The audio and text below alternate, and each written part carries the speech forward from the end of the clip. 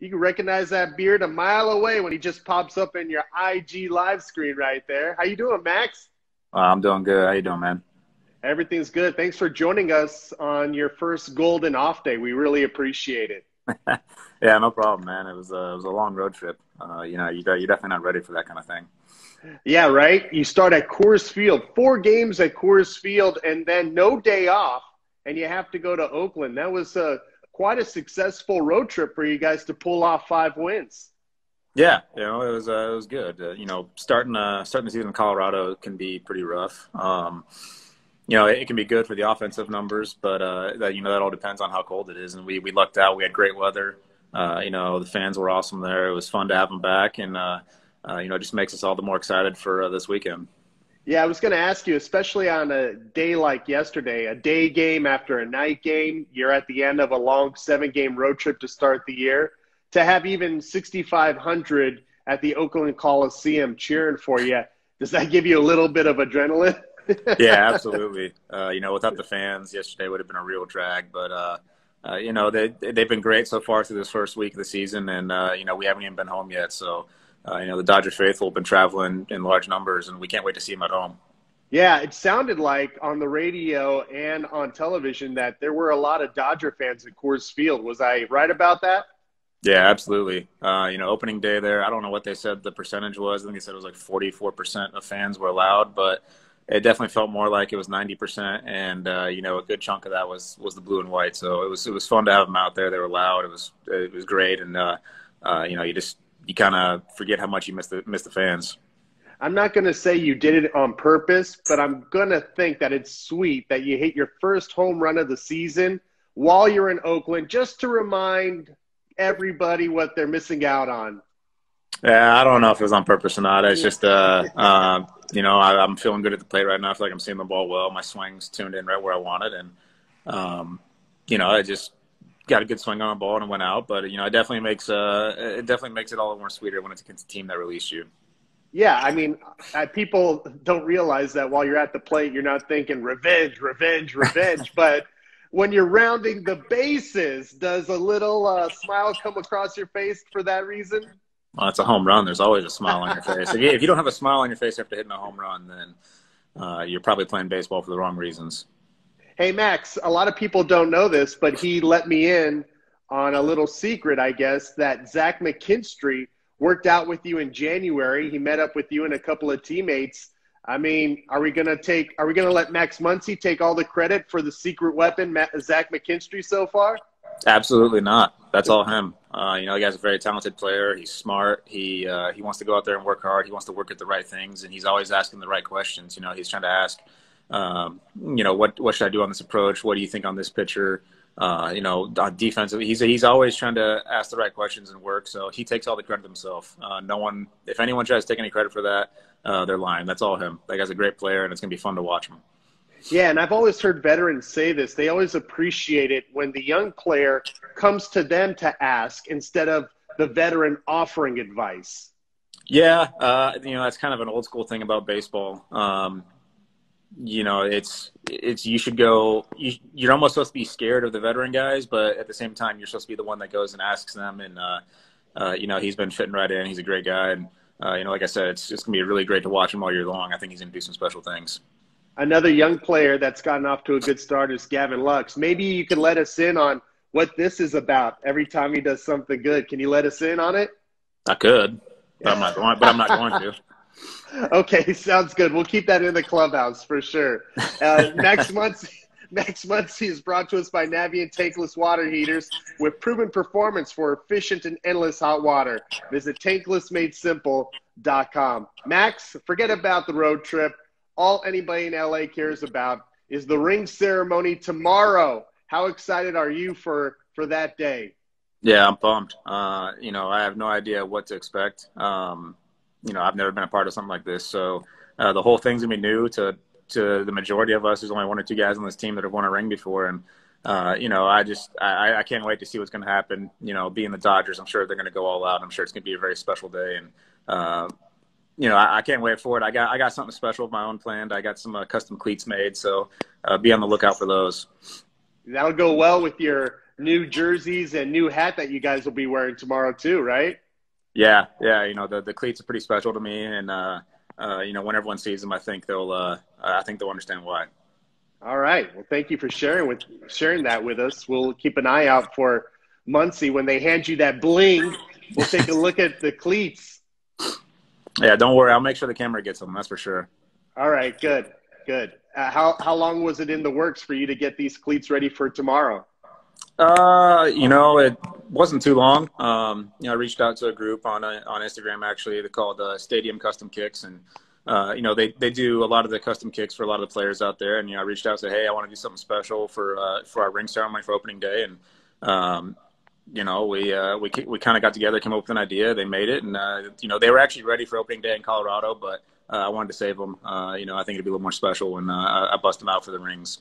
That's awesome. And I'm curious, when the schedule came out and you're looking to see when that first home game is, was that the first thing you looked for when you saw the schedule come out? Yeah. I think we're just excited to get going and not have any stops this year.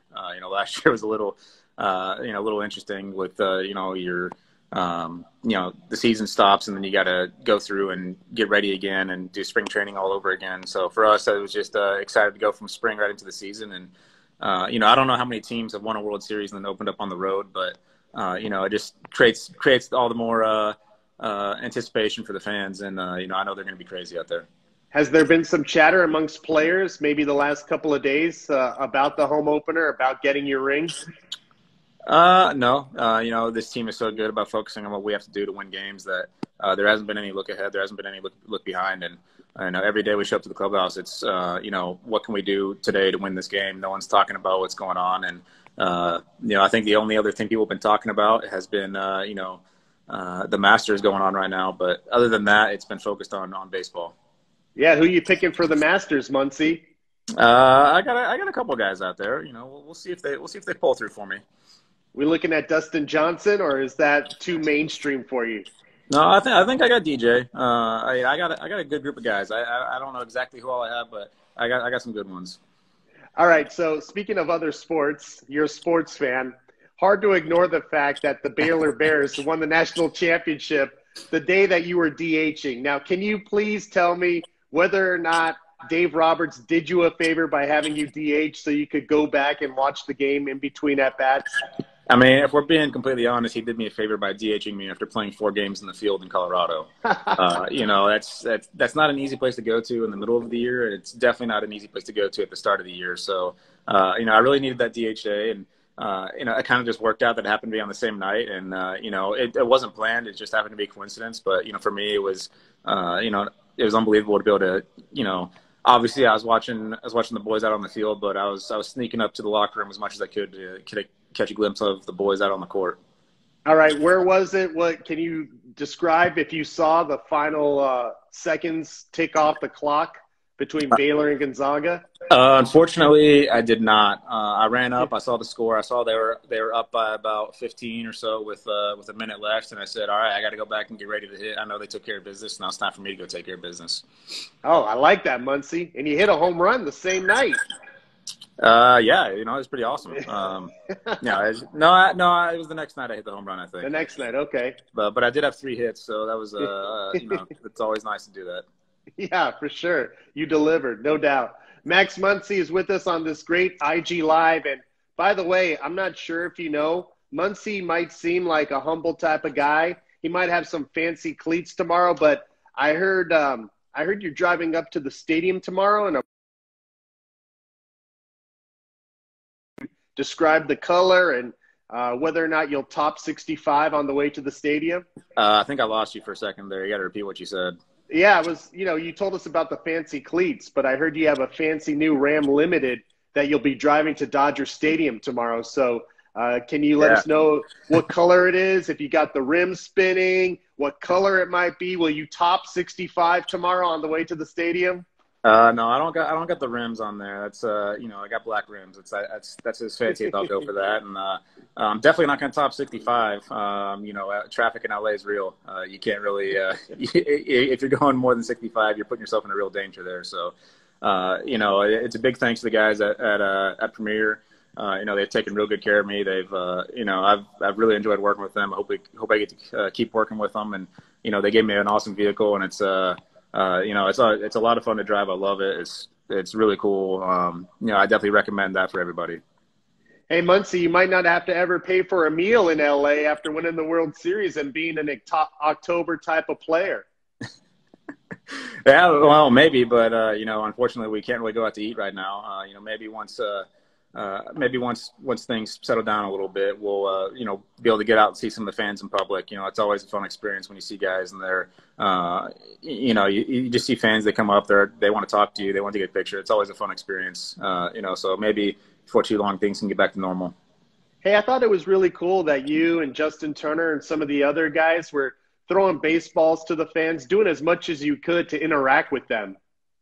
Yeah, absolutely. That's kind of one of the things that I loved about the Dodgers when I came over here. And, this is by no way like a knock on Oakland, but when I was over there, it was kind of like, hey, throw the ball back into the dugout when you're done throwing it around. And over here, in spring training, you have meetings and they're like, hey, we want you to throw as many balls in the stands as you guys can. So it's kind of, that's one of the things I've always loved about the Dodgers is how they love to take care of their fans. And, I'm honored to be able to do my part in that. And, I'm always trying to look for people to toss the ball to. It's getting a little bit tougher now with the nets all the way around the field. So it's, those guys in the lower sections, it's hard to drop it in there. But, I'll do the best I can to get it to everybody. I asked you this at FanFest last year, and just the reaction that you got when you came on the stage from Dodger fans. You'd had only been here for what, a year and a half, 2 years, and it feels like they've embraced you like you've been here for 10 years, have come up through the minor leagues. Are you even surprised by how much the fan base has embraced you in such a short time? Always. The fans are unbelievable. And, the way they've welcomed me and my family into the city of LA, into the Dodgers organization has been, it's been pretty incredible. It's something that I'm going to cherish forever. And, God willing, hopefully I'll be able to end my career as a Dodger. That's something that'd be, extremely special to me. And so, hopefully I can go out there and keep performing at a level that helps the team win. And, that'll make those guys want to keep around. And tomorrow, I've heard of players that have won World Series championships before, Max. They always say that bond lasts forever. You were on a great team in 2018. 2019 was a really good team, but they always say that when you win that World Series, it's like a lifelong bond that will never be broken. Yeah, I could definitely see that. It was a very special team we had last year. There's a lot of guys that have been through a lot of heartbreak over the years. And so for all of us to be able to come out on top, finally for some of those guys that aren't here anymore, it was just extremely special. But at the same time, it made us even more hungry this year. Everyone showed up and, I've talked about it all the time. No one's talking about the World Series last year. Obviously this weekend it's going to be, remembering it because we're getting our rings. But, I can promise you as soon as we get those rings, it's going to be back to business for this year. And, that's kind of the whole attitude the team's taken. And that's just how special of a team it is. Yeah, that's what really blows me away is how you guys have had that ability to lock in, like you said, day to day, pitch to pitch. That doesn't really happen all the time, Max. It could happen for a 10-game stretch, but how many teams do you know that 1 through 8, 1 through 25 have that focus? You don't see it that often. No, it's definitely a special thing that we have, and it's a big credit to the guys upstairs for putting together a team that that's something they look at. They don't bring in people that they know have any kind of reputation of not going out there trying to win every single day. Every person that they brought into this clubhouse is is here to win and do whatever they can to win. And it's not about yourself here. It's about the team and it's about the organization. And when you're part of an organization as great as the Dodgers, it's really not hard to buy into that. All right, before I let you go, I'm gonna, I guess, get a little baseball geek with you because everybody just thinks you hit home runs and you play first base and you're versatile to play a couple of different positions. But I've been told and I have noticed that you are one of the smartest base runners the Dodgers have. Now, I know you made an out on the bases in the first series, which was shocking to me, almost as shocking as, Mookie Betts making an error in the outfield. I'm serious. Where does that come from? Why are you such a great and smart base runner? I kind of credit my dad for that. When I was little, it was always just watching the games and him teaching me exactly what all you should do. And, you talk about that out I made on the bases. That was a big blunder by me. That was one of those things where I was trying to do too much almost. I was tagging up, trying to draw the throw to third so the guy can score. And, I saw the ball out of his hand. I thought he made a great, I thought he made a great throw, and I thought I was out by 20 feet, so I was going to stop to make sure that the run could score in time. And it turned out that he didn't make that great of a throw, and I could have been safe. And so I kind of freaked out. And it's 100% on me. I'm always going to take responsibility for my mess ups, but you got to learn from it. You learn from the mistakes, and you go out there and you keep going. And again, like I said, I credit my dad. He's the one that always tried to teach me the little basics about winning baseball games. And everyone knows about home runs, but not everyone knows about the little things you can do. Just for example, you look at our game yesterday against the A's. Ramon Laureano gets hit by a pitch. He steals second. He steals third, and the next thing you know, a wild pitch goes by, and he's at home plate. And that's how you can win a game without actually hitting a home run. It's a lot of there's a lot of things you can do out on the base pass, and so you got to just understand what you got to do. Do you believe you take teams off guard by how good of a base runner you are? Do you feel like they sleep on you when you're on the bases? Absolutely. They see me, they see the body type, and they think this guy's a big lug. He's not going to go running around the bases. So I like to use that to my advantage, and I like trying to sneak things in here and there. Yeah, you don't have to be fast to be a great base runner, right, Max? Tell the kids. No, you just some of the best base runners out there are not the fastest people. You just got to know what you're doing. You got to be smart, and you got to know what you're looking for. Dang right. That's like me. I got sneaky speed, Muncy. I've seen you run. You don't have any kind. That's true. Who'd you race a couple years ago? Gonzo? I saw that. That wasn't very pretty.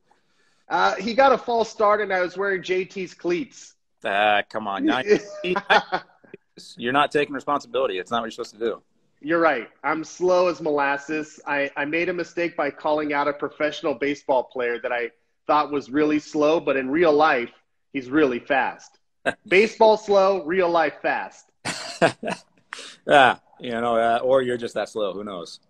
A combination of both, Muncy. I will take accountability for that being slow. Skinny fat, it's not a good combination. No, definitely not. Definitely not. Thanks for doing this, and I can't wait for the ring ceremony. I'm so happy for the players. You guys did it.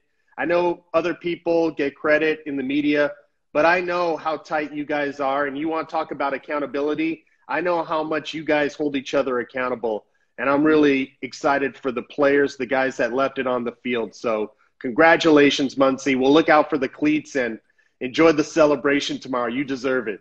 Well, thanks a lot. I really appreciate it.